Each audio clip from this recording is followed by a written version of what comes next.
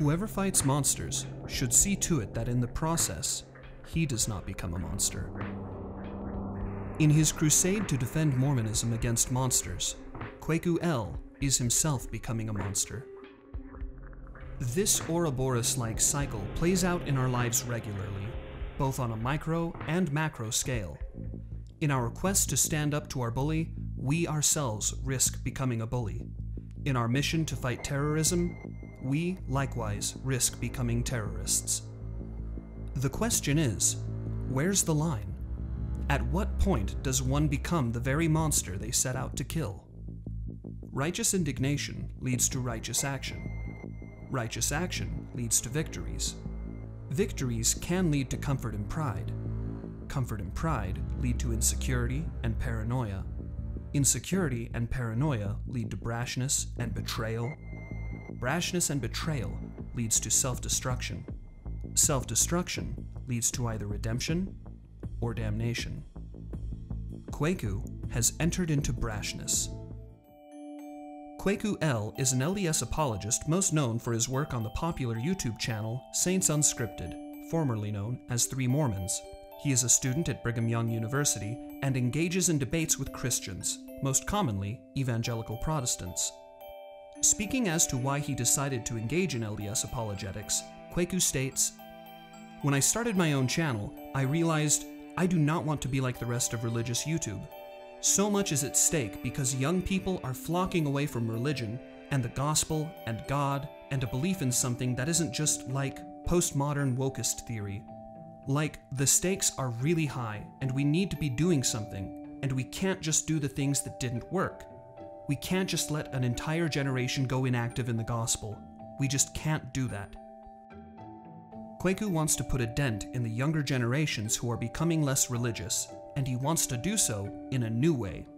He sees religious YouTube as ineffective and stuck in its old ways. He seeks to use charisma, humor, and emotion to connect with audiences. Appealing to emotion is a particular hallmark of Kwaku's approach to debate and apologetics. Having grown up LDS myself, I understand this feeling of righteous indignation against evangelical Protestants. Since the advent of YouTube, Mormonism has been a favorite target of evangelicals. Kwaku identifies this, saying, "So evangelical anti-Mormons have been on YouTube since the beginning. Aaron Schaff has been making videos attacking the church for like 10 years, like a decade now. Like, I was in middle school, just starting high school, when he started doing this. He's been doing this forever, and he's at Temple Square almost every general conference, holding up a sign, and he and his buddies, and really the evangelicals of Utah, a bunch of them go to Temple Square, they hold up signs and start yelling at these Mormon teenagers as they walk into the conference center, and they have pictures of Jesus in hell, saying the Mormon Jesus in hell, and Joseph Smith's head on a stake, and just disgusting things, right? These people have been attacking the church forever, and what we've done as Latter-day Saints online is we've said we're above responding. We don't need to respond to that. We don't need to defend ourselves. Let's just go bear our testimony and leave it at that. And that attitude has left us like ducks in a barrel to just be shot at. It let a bunch of people in our church be led out because their testimony's on the rocks. And they look at it and they see anti-Mormon evangelical guy is making points. And these guys are just going, no, not true. I believe the church is true. And they're walking away. And he goes, are we right? Because these guys are making good points and our side's not. It's so serious. People leave the church and the culture has been, we just let that happen. And I said, screw that, I'm fighting back. Kwaku's outrage and mission here are very understandable, and one might even say noble. Taking the fight to the enemy, Kwaku has discovered some very poignant critiques of Protestant history, such as Martin Luther's anti-Semitism and John Calvin's involvement in the execution of Michael Servetus. Kwaku states that for decades Mormons have been on the defensive, and now a favorite strategy of his is to put Christians on the defensive. Kwaku is determined to not only defend Mormonism, but to strike back at its critics. Kwaku states, I say, I'm not only going to defend the gospel, I'm going to hit you back. The long-standing reaction for many Mormons against critics has been to remain silent or allow themselves to sit on the defensive. Kwaku wants to turn that trend on its head. Kwaku has been engaged in this crusade for 4 years now. For 4 years, he has been fighting monsters. Could it be that now cracks are beginning to show? In describing his perspective, Kwaku states of these evangelical anti-Mormons, "There is not a world that exists in which they'll just let us be and we'll let them be. They will always be trying to take people away from the LDS Church. They will always be trying to destroy testimonies. That's just the way it is." Kwaku's next words reveal an especially bitter and unforgiving view of Christians and the potential for sincere goodwill between the two factions. I go after the evangelicals and they'll be like, "Hey, not all of us are like this." And I'll be like, "Yeah, but you stood by and let it happen. You're an evangelical kid, you live in Salt Lake City, or you live in Pocatello, or you live in Eagle, Idaho. You got a lot of Latter-day Saint friends. You didn't stop your pastor or your youth minister when they started sharing the leaked temple film online. You didn't stop them when they were sharing absolute falsehoods about the church. You just sat by and let it happen." A lot of the evangelicals will be like, "Kwaku, these anti-Mormon Calvinists don't represent us. I'm not a Calvinist, but I'll let the Calvinists represent us when it comes to tearing down your church." And I go, "Yeah, no, sorry. You sat by and let it happen." So in our eyes, the blame's on you too. You sat by and you let prejudice build. You let bigotry happen. You let this anti-Mormon just like disease spread. And now that the Latter-day Saints are fighting back, you're like, no, we're different. You let it happen. Sorry, I gotta come after you too. You weren't different. You sat by and let it happen. So in our eyes, the blame is on you too. You let it happen. Sorry, I gotta come after you too. Kwaku's feelings come from a place of hurt, insecurity, and anger. These are very understandable feelings. Many of us have felt this way when someone made unkind comments about our ideas, religious views, or political opinions. So the starting point for Kwaku's crusade is rather understandable. Mormons have been pushed around for long enough. Let's push back and show them their own faults. In a recent debate with Aaron Shafofaloff, an evangelical Christian and research associate for Mormon Research Ministry, Kwaku critiqued Protestantism, noting Martin Luther's anti-Semitism and John Calvin's involvement in getting a person executed for heresy. What is noteworthy, though, is not necessarily what Kwaku was trying to illustrate, but how he did so. Kwaku emphasizes not just emotion, but hyperbole.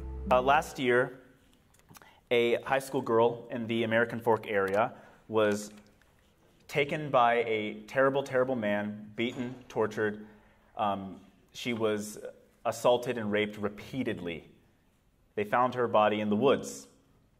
Did God predestine the rape of that 5th grade girl and her beating and assault? Did he predestine it before the foundations of the world? Do you believe Brigham Young being wrong is worse than the death of 6 million Jews? Do you really believe that? Because I hope not. When you look at Protestant history, you don't see the fruits of Christ. You see the most bloodshed and murder, perhaps in this continent's history. As we have seen already, Kwaku frequently conjures gruesome, graphic imagery and makes associations between his opponents and despicable groups. His favorite comparison is Nazis. Although some might see these tactics as disingenuous or cheap, the essential facts have essentially still been there.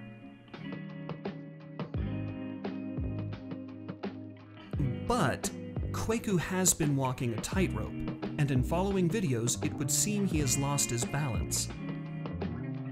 In recent uploads, Kwaku has been very reckless with his information, suggesting either a confirmation bias, poor fact-checking, outright dishonesty, or all three. For example, in You Need to Know This About Joseph Smith, Kwaku argues for the case that Joseph Smith is in fact the second Messiah, Messiah ben Yosef. This is a tradition amongst some Jews that there will be in fact 2 Redeemers, Messiah ben David and Messiah ben Joseph. The criteria that Kwaku cites, which makes Joseph Smith a match for Messiah ben Joseph, are very selective. He ignores the other very important criteria that define Messiah ben Joseph. When these criteria are examined as a whole, it is clear that Joseph Smith is not, and in fact could not have been, the Messiah ben Joseph of Judaic tradition. Being wrong with such a platform as he has is reckless, but people make mistakes. this is only human. It is possible that he saw some information on this topic, got excited, and made a video in a short period of time without sufficiently fact-checking and researching the subject. However, in a recent video, this recklessness is combined with outright malice and deception. In Explaining the Great Apostasy, How Christianity Fell, Kwaku misapplies scripture, takes quotes from the early church fathers grossly out of context, and applies glaring double standards to his Christian opponents. The Trinity doctrine was literally created by terrorists. I want you to understand that. These are murderers and psychopaths. Early Christians were on the same level as Nazis. They were on the same levels as the folks behind the Russian gulags. They're on the same level as the people who flew planes into the Twin Towers in 2001. I mean, these are bad people. If you knew how your religious tradition started, and when they say the church was never lost, it was always preserved, these are the people they're talking about who preserved it. Terrible, terrible people who did not have the Spirit with them. These were the equivalent of the SS, of the Third Reich. These were not followers of God. Not at all. This video has since been thoroughly debunked by Louise Dizon in this article, which I will link in the description below. As a cherry on top, if the poor information and delivery weren't enough to tip you off that he has no understanding or depth on the subject, his continual mispronunciations should. Cyril of Jerusalem, another Christian church father. So they came up with a term called homoousis, Flavius Julianus. The ex-governor Fidistius, Hilarius, Patricius, in the year 380 under the Emperor Theodosius, Nestorius, the Archbishop of Rome, and then in 381, a year later, Theodosius. In fact, Kwaku's tract of thought follows, almost beat for beat, this very simplistic article. It isn't a stretch to imagine this was Kwaku's template for the video. If not, then in any case it is apparent he has not thought his own standards through to their logical implications. Kwaku's criticisms of Christianity as it was adopted by the Roman Empire are the very same criticisms one could level against Mormonism. One could mention the LDS Church not allowing black people to hold the priesthood until 1978, well after the Civil Rights Movement, or the vile racism espoused by church leaders for decades.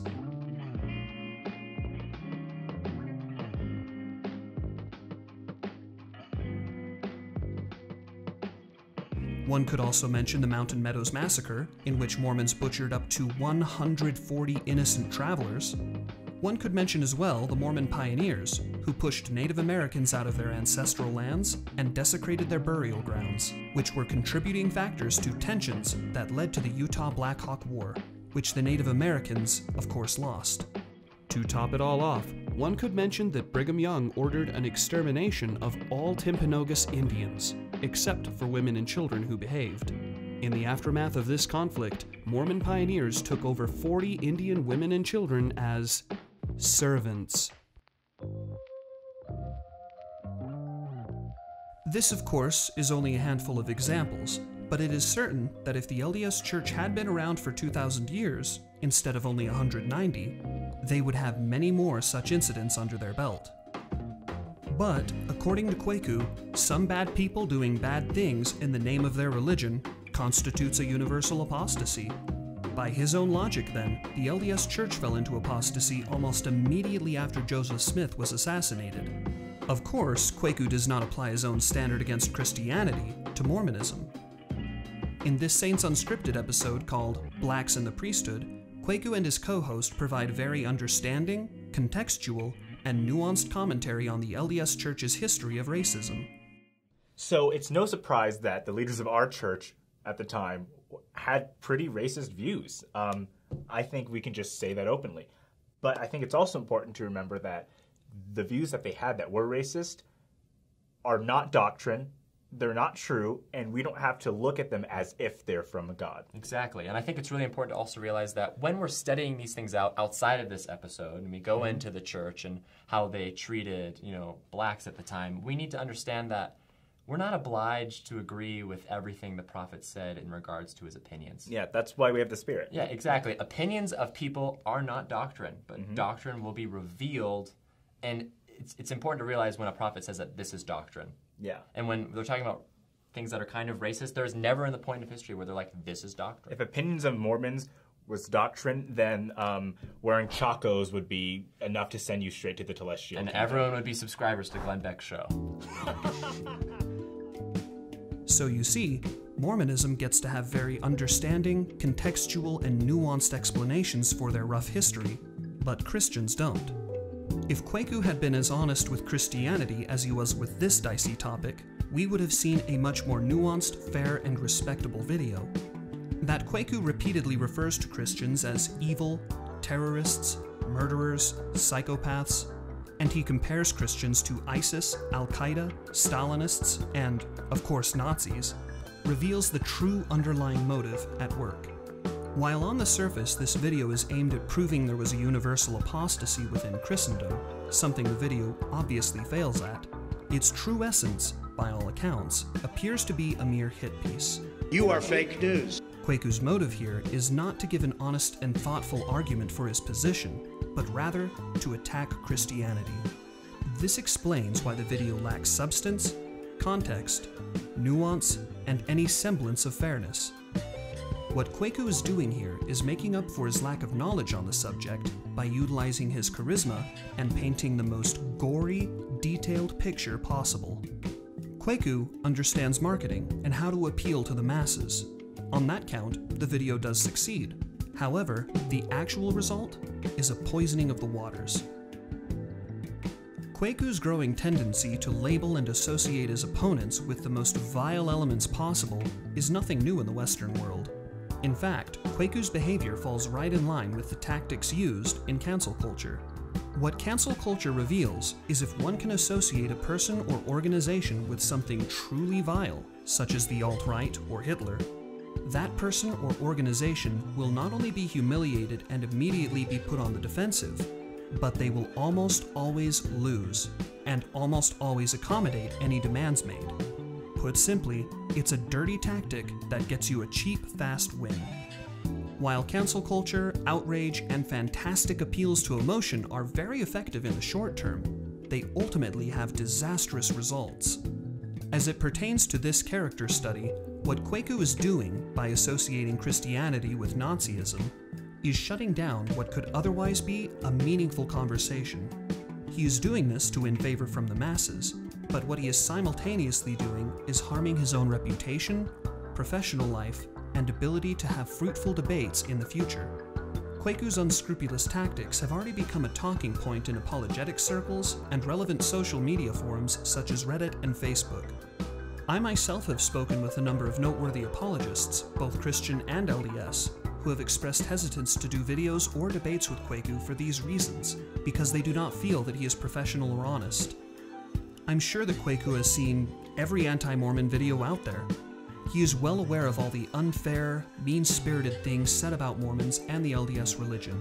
But what I don't think Kwaku is aware of is that in his noble crusade to stand up for Mormonism and highlight its critics' own shortcomings, he is himself becoming that which he sought to destroy.